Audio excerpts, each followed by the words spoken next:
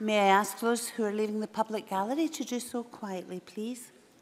And the next item of business is members' business debate on motion 6006 in the name of Tavish Scott on Island Games, support Scotland's athletes.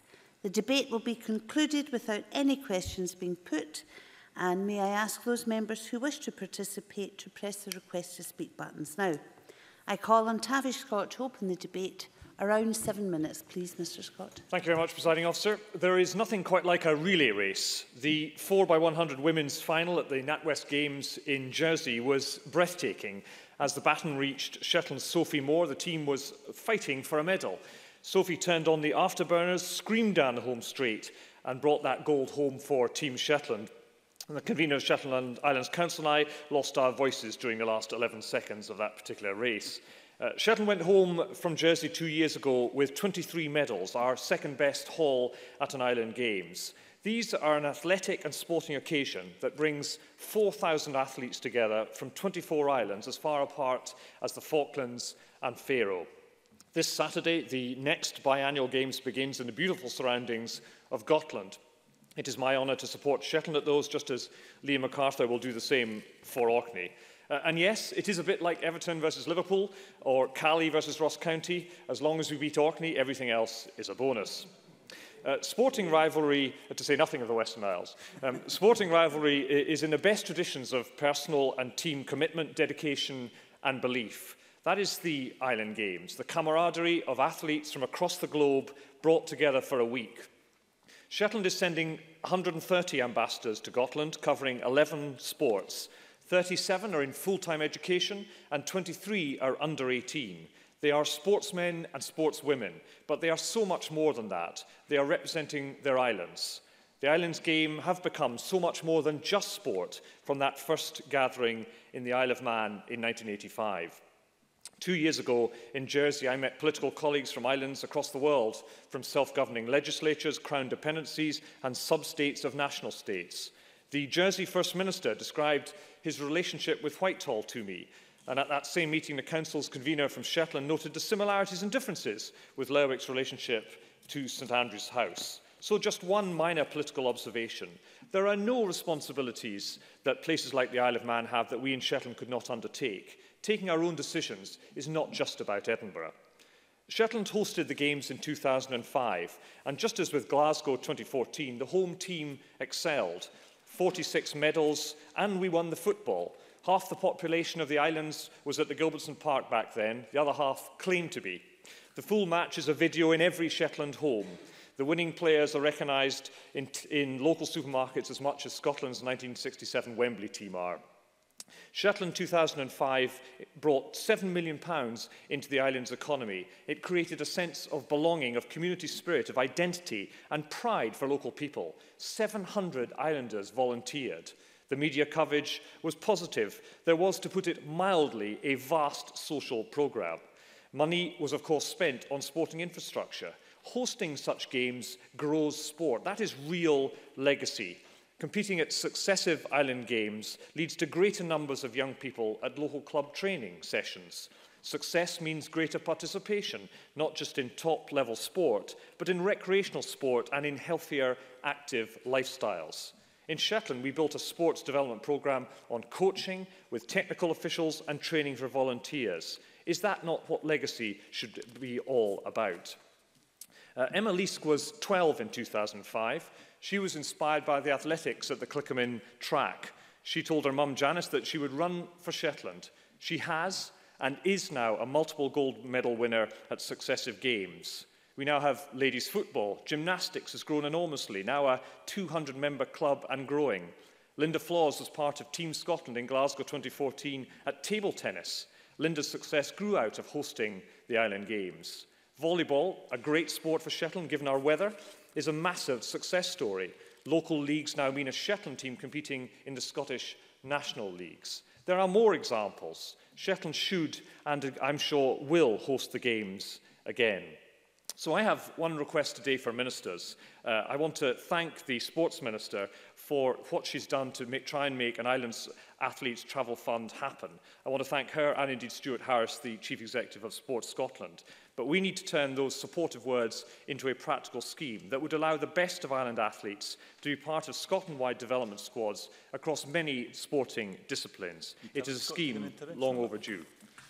Liam MacArthur. I'm very grateful to my fellow Liverpool-supporting colleague Tavish Scott for giving way and certainly echo the points he's made about the travel fund. As you'll be aware, Orkney has already intimated its determination to bid for the Games in 2023, and I declare an interest as somebody who's helping with those efforts. Can I put on record the gratitude of the bid committee to Event Scotland and Sport Scotland for their engagement to date. But from the experience of Shetland in 2005, could Tavish Scott perhaps comment on the importance of direct Scottish Government engagement and support in that process? I think that's a fair point for any of our islands who embark on hosting the Games. The support we got in 2005 was important, both from Sport Scotland, from government agencies, and indeed from central government as well. Indeed, the then First Minister Jack McConnell came and opened the Games at that, I have to confess, on a briskly wet day in July at that time. But nevertheless, that central government support is essential, and I'm sure the Islands Minister absolutely takes that point about the role that government can play in the future in the context of Orkney. Gotland is costing every local athlete from Shetland £1,200 each. Sponsorship from Malakoff Limited and others help with 10% of the overall transport and accommodation burden. But as with travelling to the Scottish mainland from Shetland, the financial and time commitment is huge, hence the need for that travel scheme, and I ask the government to look upon that. Let me finish with two sporting moments. Andrea Strachan swam for Scotland in the 100 metres breaststroke at the Commonwealth Games.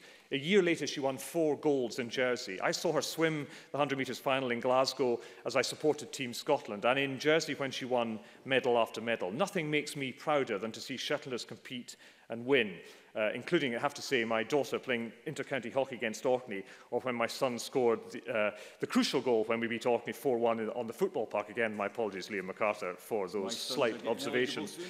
So this weekend, I will do my bit, not just in supporting Team Shetland, not just meeting political friends from across the islands around the world, but carrying Grant Wiseman's golf bag as he competes for our golf team in this year's NatWest Island Games. Truly the mini-Olympics. I personally cannot wait. Thank you. I call Miles Briggs to be followed by Marie Todd. Thank you, Deputy Presiding Officer. And I'd like to start by congratulating Tavish Scott on securing today's members' debate. I was going to highlight the fact with the election of Jamie Halker-Johnson, there are now 2 Orcadians in this chamber, so he is kind of outnumbered on that, but I'll put that to one side.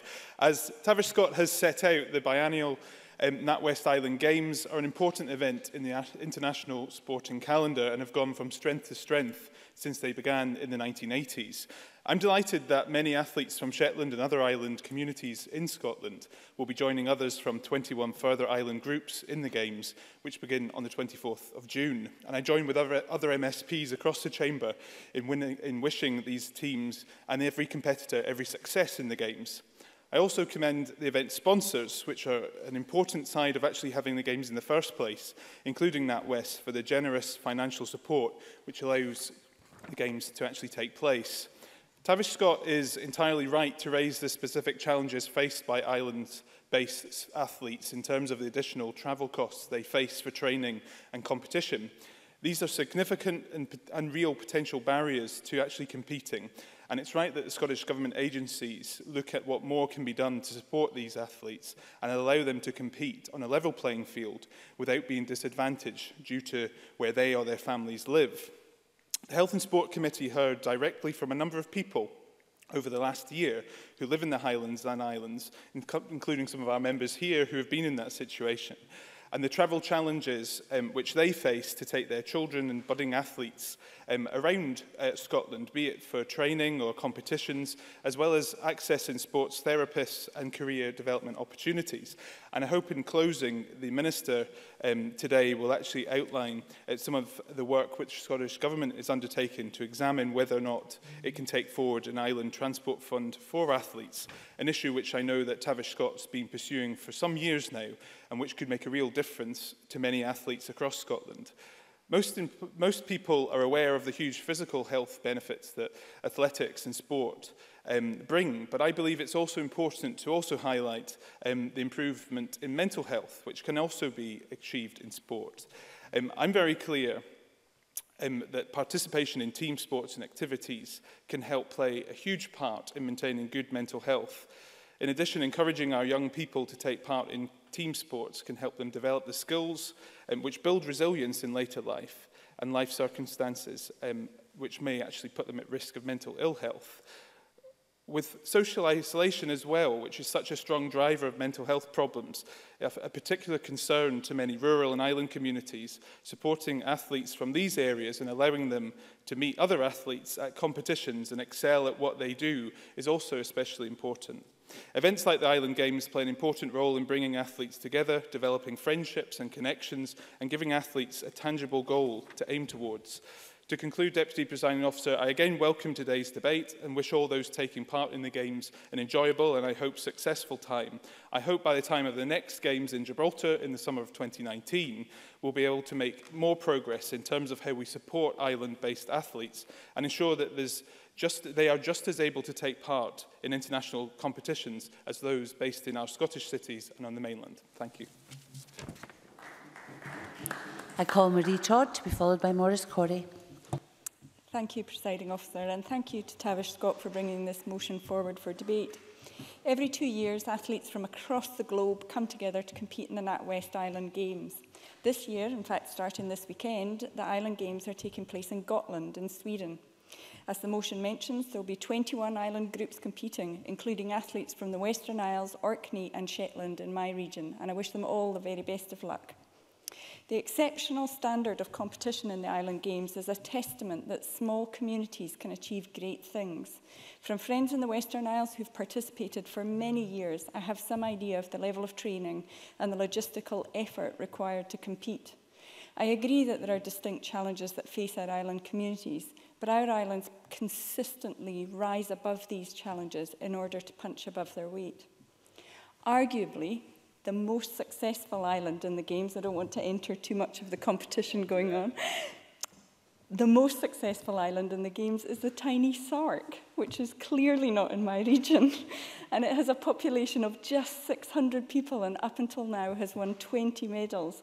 That is 1 medal for every 30 people on the island. That is something every remote and rural community can admire. Thanks to these games, island athletes no longer have to head to the mainland to compete at an international level. Instead, they have the chance to represent their own community and raise the profile of their island. One of my staff members from Orkney competed in the Games in Guernsey in 1987.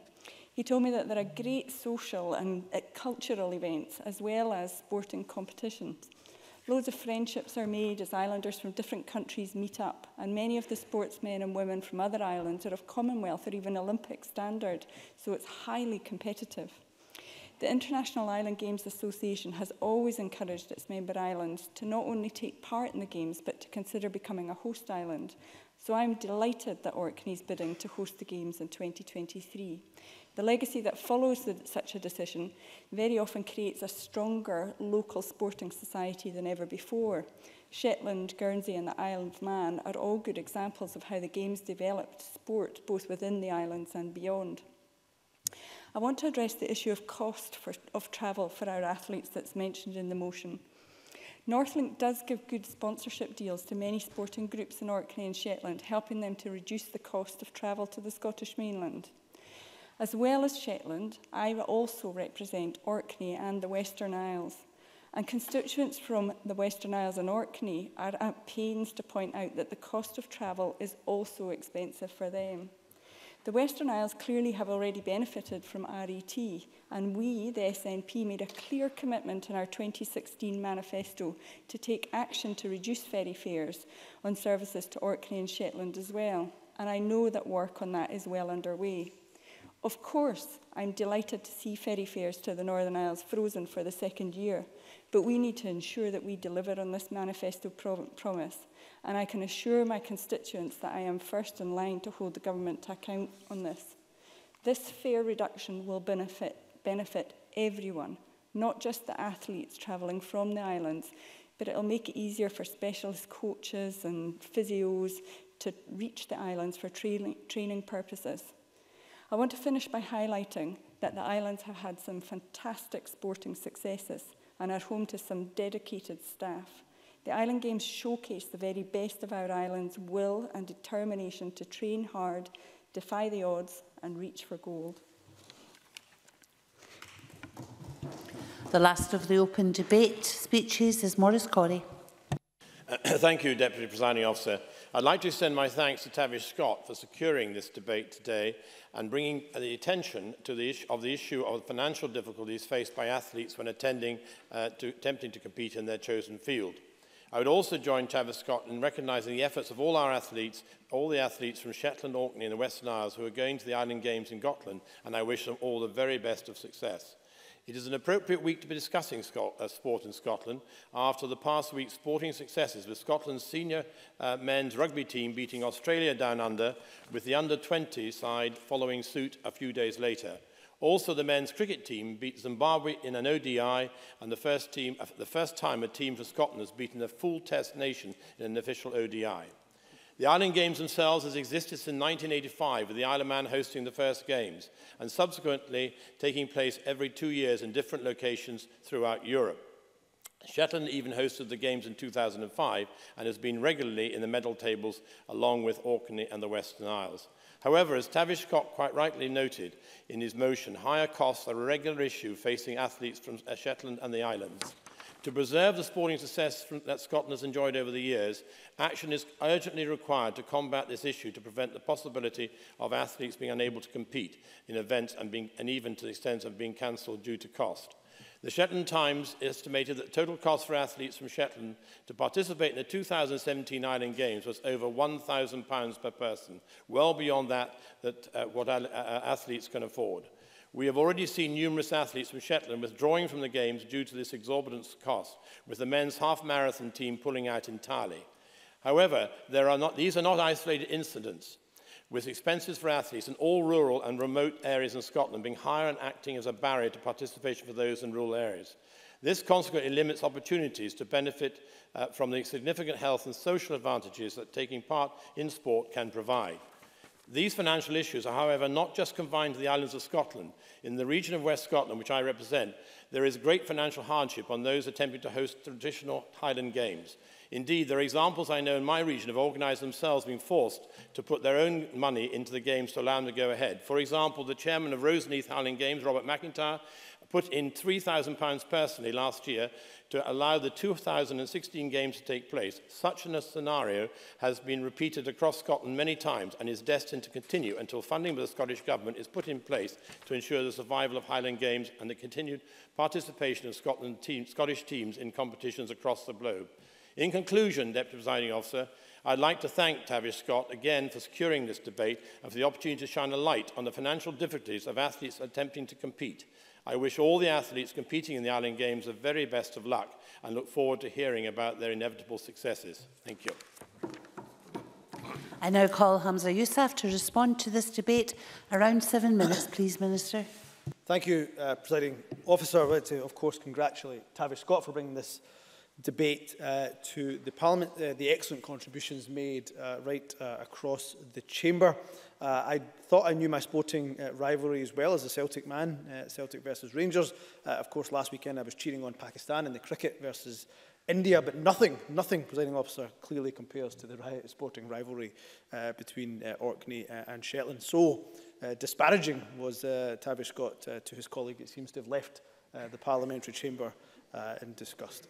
But I am very happy to support the motion's positive comments about the many benefits of Islands Games and extend my very best wishes, as others have done, to all Scottish athletes who will be participating in Gotland between the 24th of June and the 30th of June.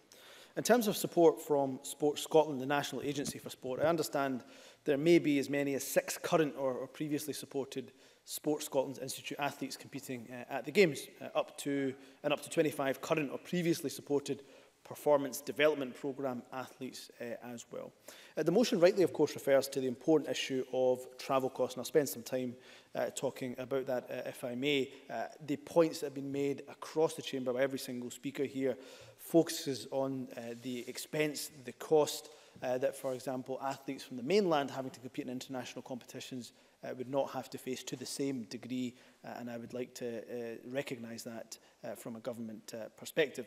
I am aware that there have been many discussions over a period of time between Sport Scotland, COSLA and the Scottish Government on the issue of support for athletes with the travel costs that they have. Of course, I know that Tavish Scott has shown an interest in this for many years, and indeed in 2015 had a meeting, raised this issue, I should say, with Jamie Hepburn, who was then the Minister for Sport and Health Improvement and Mental Health. A survey undertaken by Sport Scotland prior to that meeting did indicate that encouragingly 28 out of the 32 local authorities provided some level of assistance to athletes. I believe it's very important that councils, including Shetland Island Council, continue to do what they can. Notwithstanding that, I understand the calls for a scheme, and Tavish Scott, Maurice Corrie, Marie Todd, all imploring the government, and of course Miles Briggs imploring the government to come forward with some sort of scheme. So perhaps I can give a little bit of detail on the discussions that have been taking place. Over the last 2 years, Sport Scotland have been having conversations with COSLA and the 3 Holy Island authorities, of course, including Shetland. These discussions resulted in agreement at the Highlands and Islands Regional Sporting Partnership meeting in August 2016 of a programme which builds on Sport Scotland's current provision to the islands through its local performance development programme and the Sport Scotland Institute of Sport Network. But in particular, I can confirm that Sport Scotland has been discussing with the relevant local authorities the development of a programme targeted at supporting travel costs for identified performance or performance development athletes from the Highlands and Islands to assist with travel costs for an agreed training and competition schedule. Once the scheme is finalised, and I can tell members that finance has been, from Sport Scotland's side of things, finance has been identified for this, it will contribute to performance targets as identified by the local authorities within their respective sports strategies. That is something that I think will be welcomed. I'm sorry at this stage I don't have the full detail of that, but once I do have the detail of that, perhaps the Sports Minister, Aileen Campbell, will furnish the members who are interested with the full details. So we will keep you updated, but it's very welcome that there is a development of a scheme. The money, of course, is being discussed, negotiated, and once we have all the I's dotted and the T's crossed, we will make sure that members are fully informed of that. In terms of the various schemes that already exist, it should be said that support to Thailand communities for travel does exist. Marie Todd did mention the road equivalent tariff on the West Coast, and she did rightly mention our manifesto commitment to reduce ferry fares to the Northern Isles. And like she said in her contribution, work on that is well underway. And again, if any member wants a briefing on where that is, and the likely steps forward, I would of course be happy to provide that to members after the debate and sometime in the future. It's also worth highlighting what Marie Todd said about Circle Northlink and the sponsorship scheme that they already provide, not just for sports groups, but for the many good charitable organisations. And I think Tavish Scott, who's here, would recognise that. I know he has a good relationship with Stuart Garrett and the team at Northlink Ferries. They provided hundreds of thousands of pounds, in fact, actually, when you total some of the sponsorship that they provided, and I would encourage them to continue to do that. I should also say that Tavish Scott will be aware, of course, that I wrote to him setting out how Northern Isles teams for the Island Games could benefit from the air discount scheme if they'd managed their travel slightly differently. For example, in the Western Isles team contacted Transport Scotland. We gave them advice on how they could avoid, for example, airport APD, but also benefit from the ADS, the discount scheme that we have as well. As far as I'm aware, there wasn't an approach to Transport Scotland from Shetland Isles team, but if there is in the future, we'd be more than happy to work with them to assist them on how they can arrange their travel differently to see whether or not that would save athletes in the future. But I, of course, in conclusion, Presiding Officer, would like to extend once again my very best wishes to athletes in the Highlands and indeed islands right across Scotland, including those that are just about to compete in the Games. I hope Tavish Scott and others are encouraged by the initiatives that I have mentioned, but I do realise that they need some firmer details. So once those details are available, as I say, I will ensure that either myself or indeed the Sports Minister furnishes them. And we're all looking forward to hopefully soon celebrating the success of our island communities, representing their islands, of course, but perhaps in the wider context also representing this country at Gotland. And I wish them all the success in the world. That concludes the debate, and I suspend this meeting until 2:30 this afternoon.